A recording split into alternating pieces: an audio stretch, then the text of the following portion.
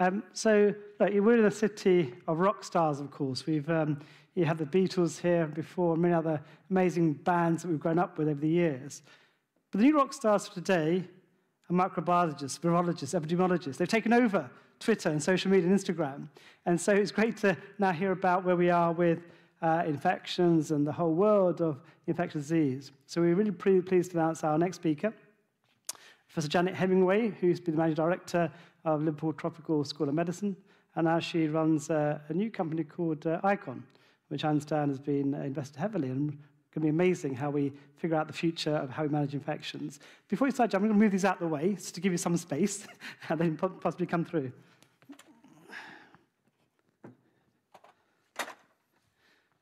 Janet, the floor's yours. You even get your rock star entrance.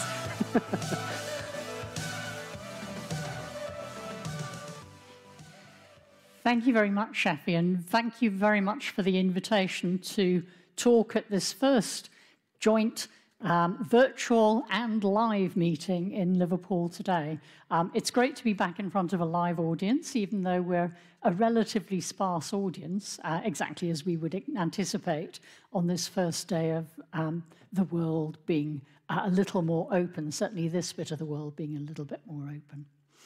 What I wanted to talk to you about today is the new iiCON consortium that we set up back in September of 2020. It was about 12 months before that the idea was conceived to put this program together. And we were really in the right place at the right time then when the COVID pandemic hit, although clearly the conception of this had been well before anybody had heard of COVID. So if I move on, what were we actually doing? We're actually looking at developing things for the anti-infectives landscape that are really going to revolutionize the speed at which we can get new products out to market. And what do I mean by products? I mean everything from antibiotics, drugs, vaccines, diagnostics, and public health insecticides. Because when we've looked at all of these, they've all got similar issues in terms of very limited pipeline and problems getting them through to market. And that will be very familiar to anybody who's used to working in this anti-infectives landscape, because you've got a very big portfolio of molecules coming in there. You've got a very high attrition rate. You've got very limited profits for industry getting into this market. And so there's very little incentive, or has been until recently, very little incentive to innovate. And so we found two things have happened. One is the pipelines have not got filled. And the other is that it takes a lot of time and money to actually get a new anti-infective through to the market. Way more than it should. And we've seen that really with the vaccines and diagnostics that we've got for COVID, where we've managed to speed that process up. And part of what I would love to see is that process getting speeded up, not just for COVID vaccines and diagnostics, but for all drugs, vaccines, diagnostics, for infectious diseases more broadly. So what's the consortium that we've set up? Well, it was funded primarily through the Strength in Places initiative from UKRI. So we bid for £18.6 million of UKRI funding, which allowed us to bring a consortium of NHS partners, academia and industry together. So we have 6 core partners, but along from there, a lot more partners in the broader network. So there are 64 local businesses, all within the Liverpool City Region or Cheshire and Warrington, who are already working with us, and another 120, I call them businesses, but they're businesses and organisations, because we've got everything from philanthropic donors to large multinationals within that 120 who are already collaborating with us. And again, remember, this only started up in September of last year, so that's phenomenal growth and interest over the time period. We have been one of the few organisations, I think, that has benefited from COVID given that we were really in the right place at the right time when this started up. So what are we doing to actually improve the way we get new things through to the market? When we actually looked at where the problems were and where the failures were, we found these were at similar points, and they went everywhere from early stage discovery through to actually having your product, but then not knowing where you should sensibly place it in the market to get the greatest impact out of that product once you've got it placed. And so the kind of engine that I've got on the screen here gives you some idea of how we're starting feeding into the bottom of that system with a natural products library and high-throughput screening system run collaboratively with AstraZeneca and Unilever, through all the way to a multi-country program looking at where we actually put products into the marketplace. So we have 7 real platforms and 2 virtual platforms that we're offering. And the idea here is that these can be used for multiple diseases, for multiple product types, and they're open access for industry, whether you're a small industry or a large industry, to actually work with us. The actual physical platforms are all at the moment sitting in the north of England, either in the Liverpool City Region or in Cheshire and Warrington, based in Alderley Park. The virtual platforms are run from here, but we're operating in several countries, really working out where the best place is to test the products that we're working and looking at. So what are we trying to do?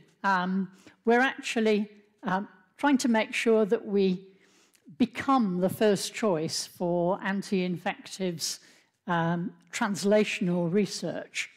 And that's taking it through early stage innovation, developing new SMEs, collaborating across the network to make sure that we get those infective therapeutics rapidly through to market, and doing that in a very efficient format.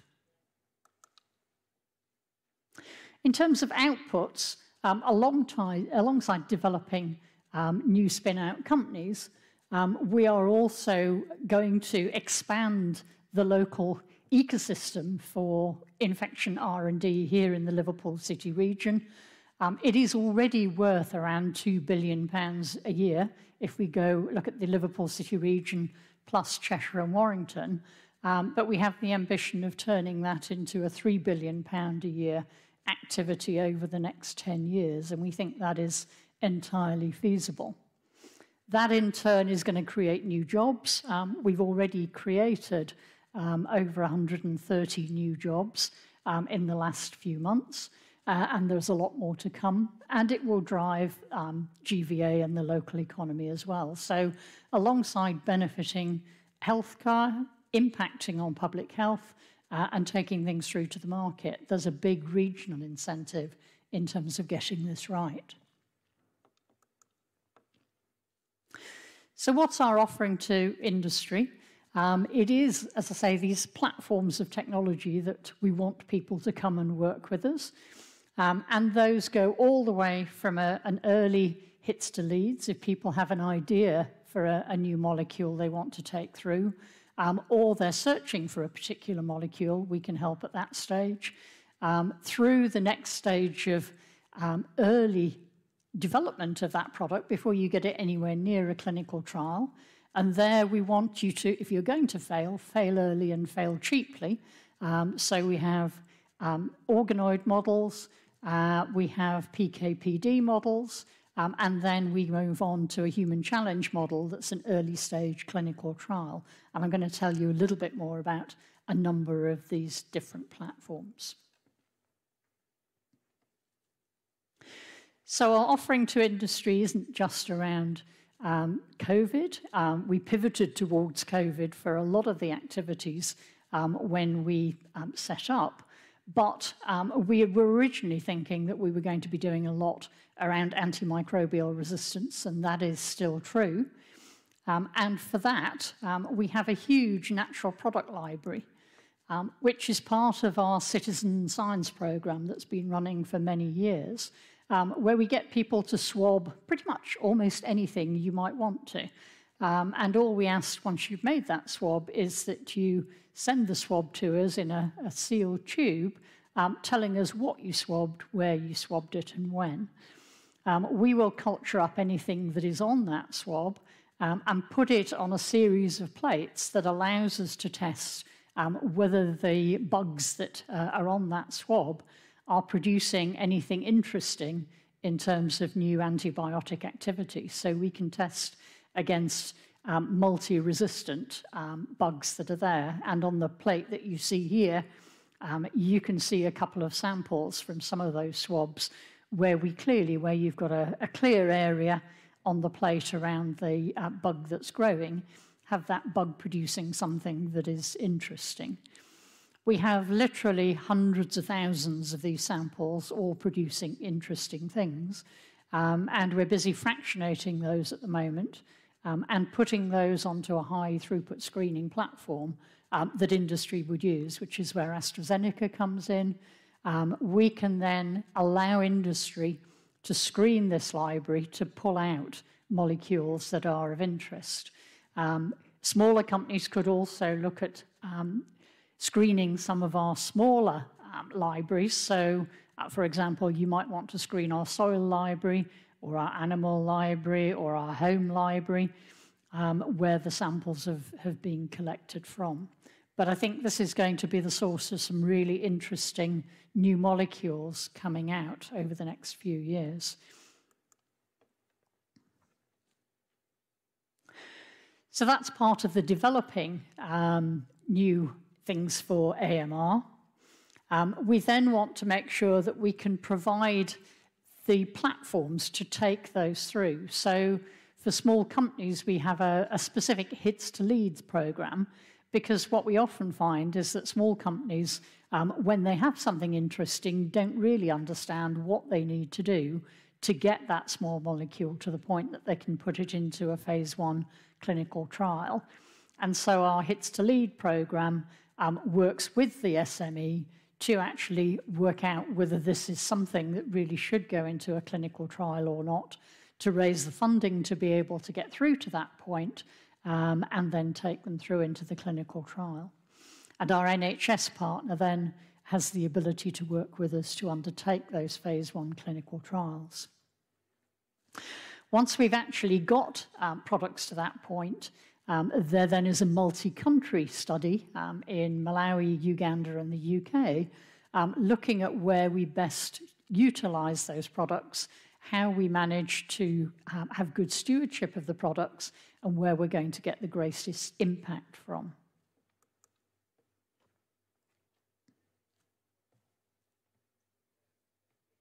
Moving on to a slightly different area now, I want to say a little bit about organoids and why this is going to change the way in which we actually take through new products.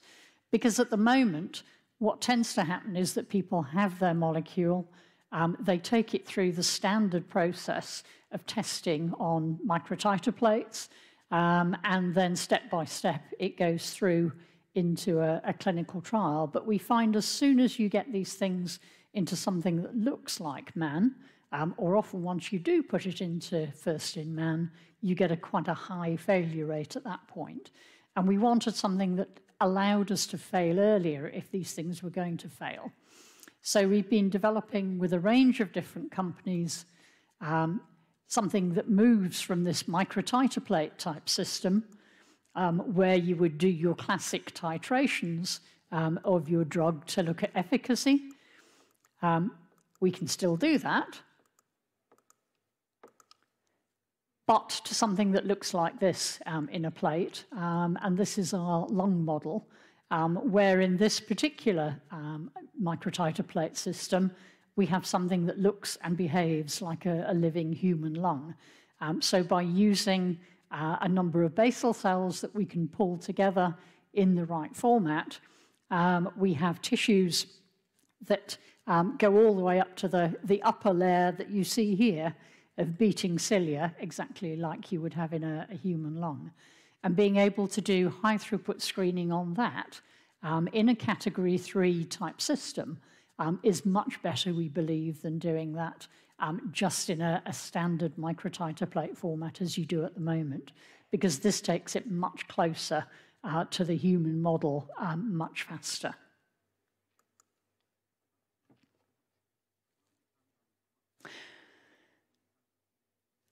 Moving on then to the point that you do get to a clinical trial, again, we believe there are better ways with many things of doing these clinical trials. So we'd already started, when we put the bid in for this particular consortium, developing up a human challenge model for pneumococcus, and we had various companies already starting to work with us on their vaccine technology to look at that human challenge system. The human challenge system that we have up and running is beneficial because it takes fewer people, it's safer, it's quicker, and it's cheaper to do. And so at about 1/10 of the cost that it would take to do a phase 1 clinical trial, we can do a very safe trial that is going to tell you whether or not you're going to fail at that point, or whether your product is going to go through safely.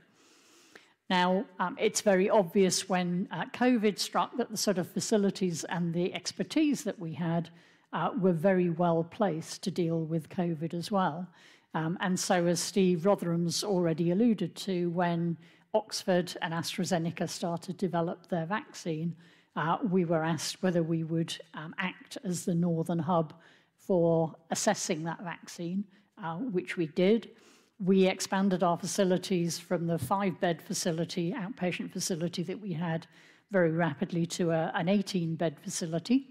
So what you see here was actually a standard lab about sort of 9 months ago, but is now fully operational. And we're looking to expand these facilities again so that we can take the COVID vaccine activities into potentially a human challenge model for that. Alongside that, we'll be offering the human challenge for flu. We're also looking at RSV and potentially also a multi-drug resistant TB model that we believe over time we can get into this format. All very exciting for the large and small companies who are working in this area, who will then have access to be able to test things first in man in a very much quicker format than they can at the moment.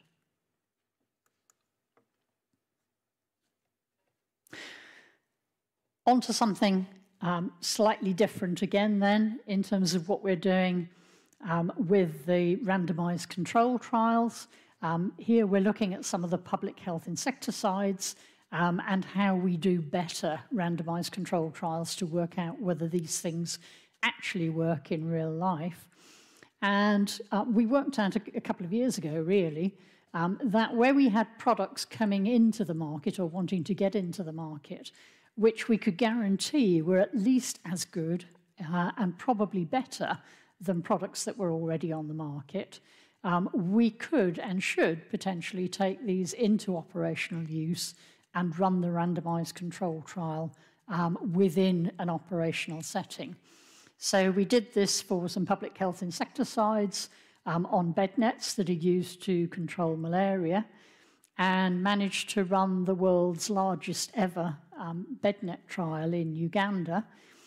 That bednet trial was embedded in the operational program with the Ugandan Ministry of Health and effectively allowed us to set up a 4-arm randomized control trial that used the whole of Uganda and its national bednet delivery program 2 years ago.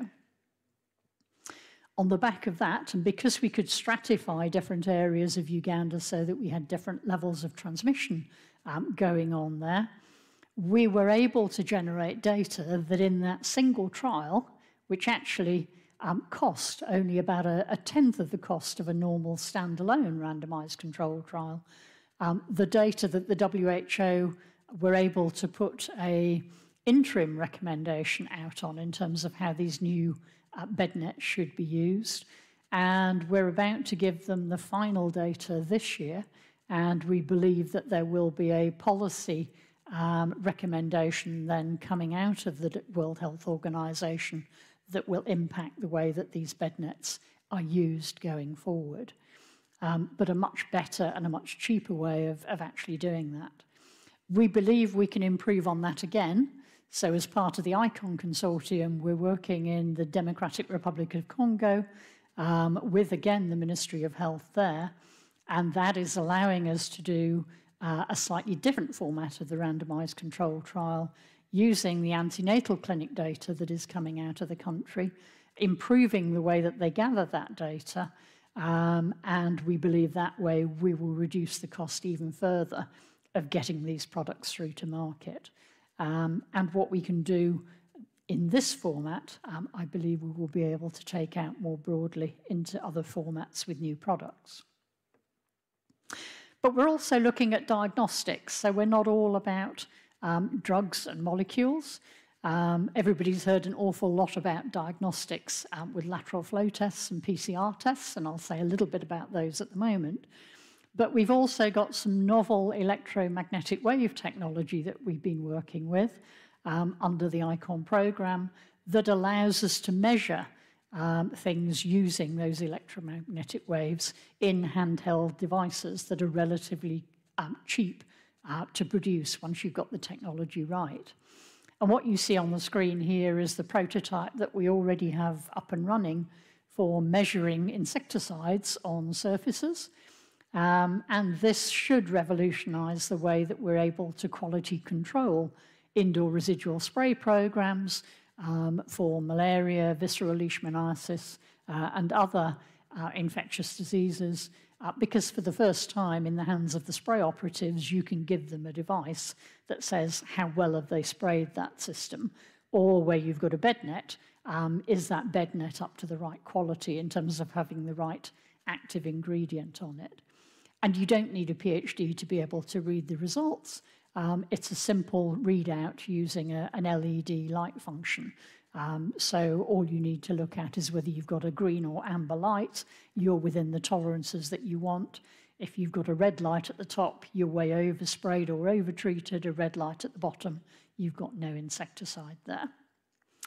The similar sort of technologies we're using to be able to measure parasites directly in peripheral blood without needing to take a blood sample.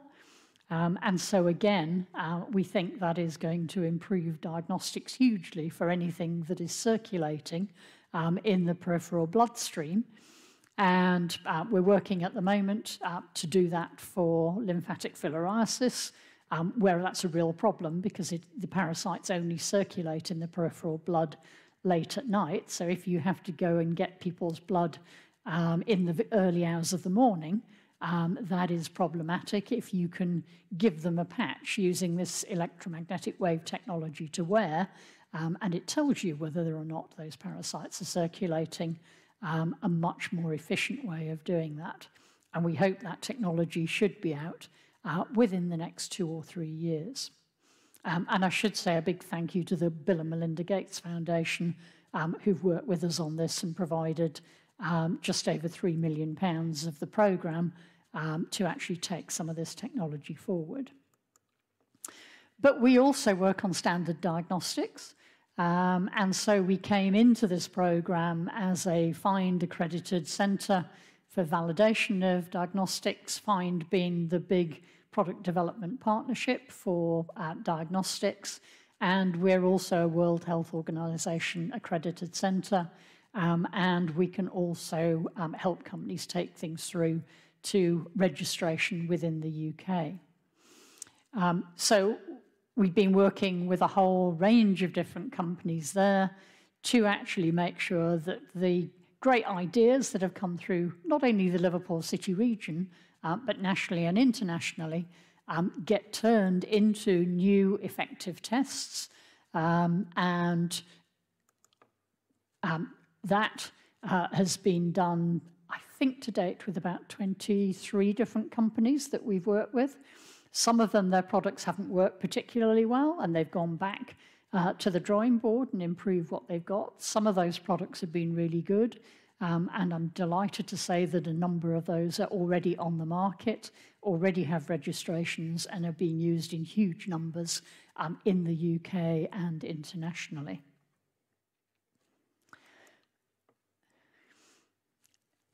And we also can look at COVID on surfaces as well. So while we'd never thought about COVID, we did have the facilities within the iiCON programme to be able to do that, because we had access to Category 3 labs. We had access to virologists within our programme who were used to handling things like the dengue virus and other things that needed that kind of careful handling. And so we were very rapidly able to work with a whole range of different companies, looking to see whether they had products that would kill or inactivate COVID virus on a range of different surfaces.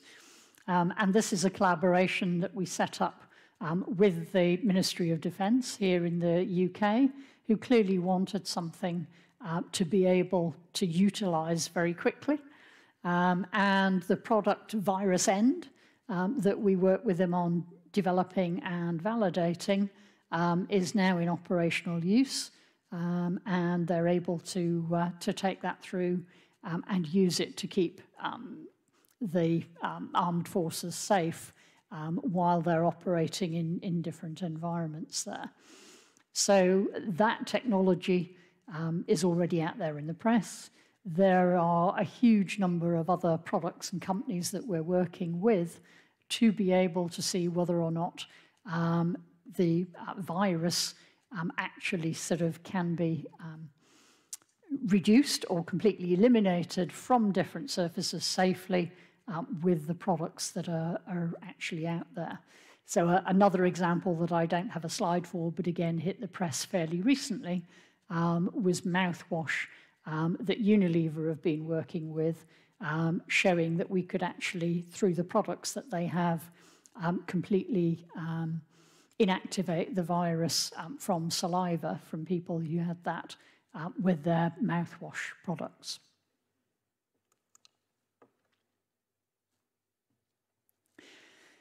So I think just from those few examples I've given you, it's obvious that the sort of platform technology I've been talking about, although we set those platforms up not knowing that COVID was coming down the track at us, have demonstrated how relatively easy it is, if you've got that kind of platform technology and that kind of expertise, to be able to pivot it to any infectious disease if you know what you're doing with these things.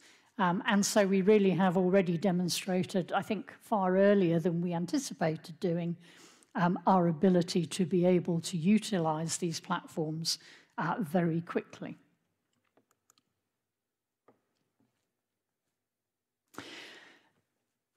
We then also want to make sure that these products are optimally placed, and I've already mentioned the 3-country study that we've got in Malawi, Uganda, and the UK, because it was obvious to us early on that antibiotic-resistant bacteria were being shed into the environment, and a lot of the dispersal then was happening through, for example, sewage water or soil. And it was also obvious to us very early on that that was going to happen with COVID. And so we started looking at that very quickly as COVID hit, and were able to look at shedding hotspots from care homes, from hospitals in the UK, and from similar places in Uganda and Malawi, alongside animal husbandry facilities, particularly where we were looking at AMR. And a lot of the work that we've done there has led to some of the modelling that's gone on with Public Health England and the Environmental Agency in the UK, and to some government policy changes here in the UK. It's also led directly to policy changes in Malawi, as they've got the information through from our systems there. And really, really hot off the presses, because we haven't even put the press release out there, this network is expanding very rapidly. So literally this week, we welcome the Nanotherapeutics Hub to join iiCON. The Nanotherapeutics Hub, based in the University of Liverpool, uses lipid nanotechnology for small molecules that you find difficult to get to your target site, And with a lot of the new technologies that are coming down the track, we believe this will be another exciting new platform that we will be able to offer under the iiCON banner. I should also say that although big companies come and work with us, and we have the likes of Pfizer, GSK, AstraZeneca, Bayer, and so on, already working with us, we really are keen to make sure that small companies can work with us as well and really drive that innovation pipeline across the different spectrum of companies in the Liverpool City region. And so we were delighted to get 6.6 million of European funding from the Liverpool City region, which allows us to give SMEs access to our platform technology. So if we have small companies who are interested in working with us, we can work with you and we can provide some of the funding for you to be able to work with us as well, which is great news for everybody. And that's really for those companies starting off. We've called it formulations, but it's formulations very broadly on 3 different work streams. So I'm just going to finish there by saying a big thank you again to the organisers. We are, as iiCON, open for business. We are expanding rapidly, and we are working in the global marketplace, based here in Liverpool. So we would love to hear more from you if anybody has any issues, problems with their product development that they think we could help with, or would like to join within the ecosystem that we're developing here. Please do get in touch, and you'll see the details on the bottom there. Thank you. Thank you, Janet, so much. Thank you for that. Just a quick question for you, Janet. Let's talk about inequity of health, vaccine equity at the moment, and how we manage that. What are your thoughts on that as someone who's been involved in this field for a long time? Sure. I worked as the director of the Liverpool School of Tropical Medicine for 17 years before I took on iiCON and running that. So I am hugely passionate that we need global solutions for infectious diseases. We need global solutions for a lot of them, but particularly for infectious diseases. These things don't carry passports. They move over borders quite happily. And with the interconnected world that we've got now, it's in everybody's interest to make sure that everybody has access to these products. So everything that we do has a target product profile that should make it available for everybody. I think where the cost is outside that range, that we need to be working together to see how we can sort out that access. And with your specific question on that vaccine front, I believe we need to make those vaccines available for everybody. I mean, as I was driving in this morning, they were reporting that they were 120 million vaccine doses short from the COVAX initiative that is already there. In part because India, quite rightly, has decided it can't export the vaccines that it was going to export to COVAX while it's still trying to handle its problem there. But I think then it behoves those countries like the UK and others who can help bridge that gap to do something about that, because just dealing within our own borders is not going to solve this problem. Absolutely. Thank you so much, Janet. Thank you so much. Thank you. So who's had the vaccine? Me. Who's had the second dose of vaccine? Yeah, me. Me too. Who's got the NHS app? Have you seen your thing today? It's all there, isn't it? All the information on both your vaccines. It becomes your passport, so you can travel today and leave Liverpool with your passport. So if you don't have it, please download the NHS app. It's amazing. It's going to be a vaccine passport in the future if you want to travel the next few months. So before the pandemic, just before that, about a year before that, I was in Berlin with the Bayer team. And Bayer set up this thing called G4A, and my friend and good colleague called Eugene Brokovich, who literally traveled around the world trying to bring innovation into the heart of pharma. And pharma were very old-fashioned, not particularly wanting to change their way of working, but he forced them to think more about innovation.